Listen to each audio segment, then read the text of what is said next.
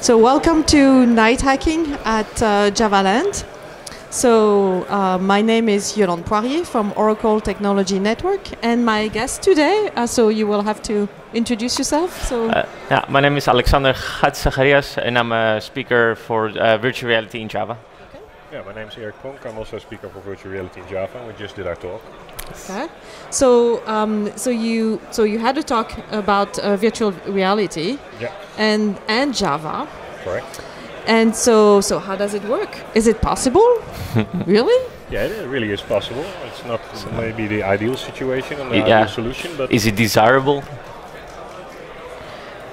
Yeah. Go ahead. Tell us about. Well, it is possible, that's for sure. Is it desirable? That's the other question, because it's kind of tricky to get it working. And there are some very strong competitors out there, like game engines that just do it so much better. And if you want to do it in Java, then you actually, or you have to use some, kind of sketchy game engine that's written in Java, or you gotta build for Android and do everything natively. So is that your solution, or do you have a better solution? The solution, the proposed solution, at least what we said, is if you really want to do it in Java, is use Android smartphones, and a lot of libraries. And also an option is using web virtual reality, web VR. That's starting to gain ground, and it's much more easier for web developers to get their hands on. So that's also a solution that you could approach. Okay, so what did you demonstrate in your talk? So the web. We demonstrate basically everything. One on Android, all the same demo, and we showed to people what the effort was of creating those demos, either in web virtual reality on Android, or just using Unity as a game engine. And we did a comparison between those, and that was nice to do. Okay, so what's the result of the comparison? Which one is easier, faster?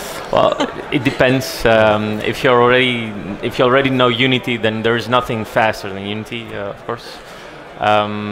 If you want to do everything natively, it will take some time to do it in Java. So I think the best solution for a real Java, hardcore Java programmer is to go the native way, Android, with a lot of libraries to back you up, 3D libraries and all that kind of stuff. Yep. Yeah. Okay.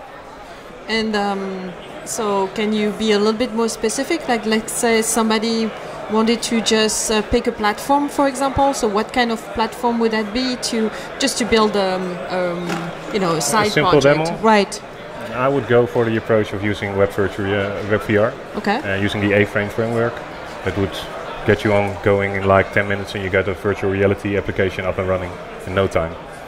And then, so that would be like a virtual reality then on your desktop, I assume? In the browser, so that could either be on a phone, or you could also use it on the desktop. Yeah, that's it's basically everywhere where you have a browser at your disposal.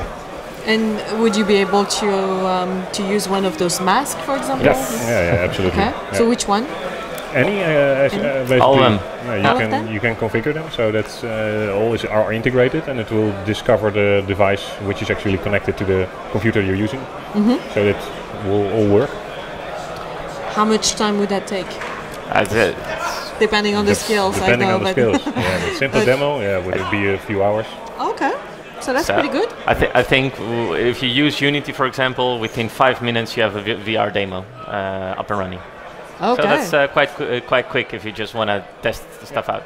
So even in Java, it would be only a couple of hours. I think even in Java, if you just install a library like Sphere 3D or OpenGL, whatever, with a couple of hours you have a nice VR demo. Easy then. It won't be the most pretty thing, but you'll have a demo. You get a good idea what you need to do and create it and optimize it for real gameplay. So. Cool. So where can people find other informations to you guys? Blog about it or?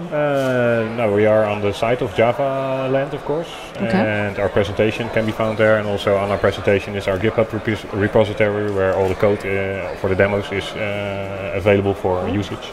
So there you can find everything that we talked about, and also the conclusions.